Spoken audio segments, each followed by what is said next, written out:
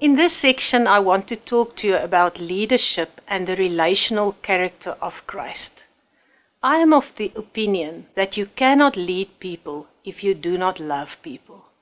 And if you love your people, you want to be connected to them in a meaningful way. Relationship is so important when it gets to leadership. People want to be connected.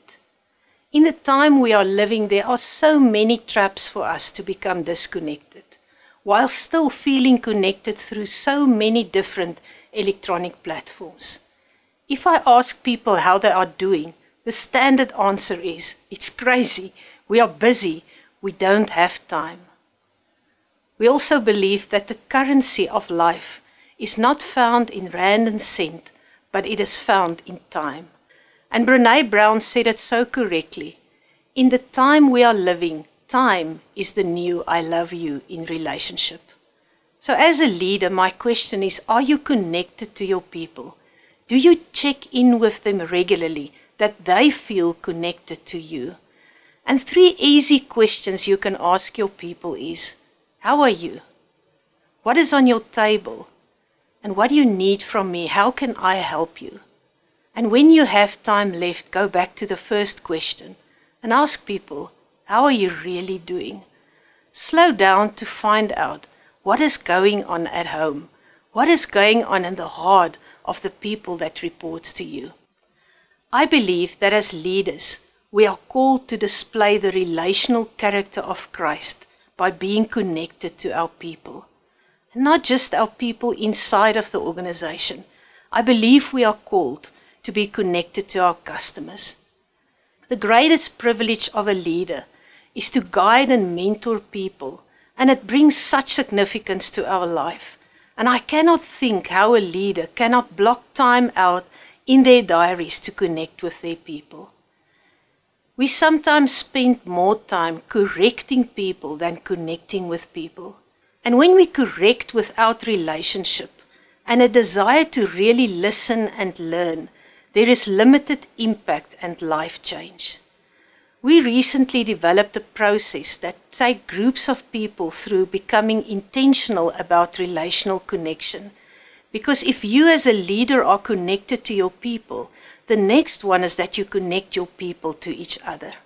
What we did is once a month we paused from a transactional leadership space and created safe spaces where people can connect to each other on a relational level and speak about difficult subjects that might become a barrier in our ability to transform as leaders or as an organization or as a country, unless we stop and talk about it. We speak about relational connection. We speak about circles of belonging. We speak about the comparison trap and distorted perceptions. We speak about the dynamics of inclusion and exclusion, and what is the character of transformed leaders. We speak about what is taking place in our hearts, because as a man think in his heart so easy. And we speak about the giants that are shouting at all of us, the giants of fear, the giants of rejection, the giants of anger and addiction. We are intentional to constantly create the right mindset and allow ourselves to be part of processes that has the potential to renew our minds. We believe that relational connection is such a key success factor for every leader.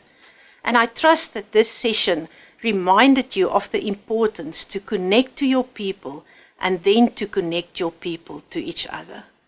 So just to rephrase again, to implement this, as a leader, love your people well enough to give them your time. Secondly, check in with them regularly, weekly if possible. And thirdly, ask the questions, how are you? What is on your table? And how can I help you? And if there's time left, remember to ask the question, how are you really doing? And be a relational, connected leader. The return of this investment outgrows any return that I'm aware of.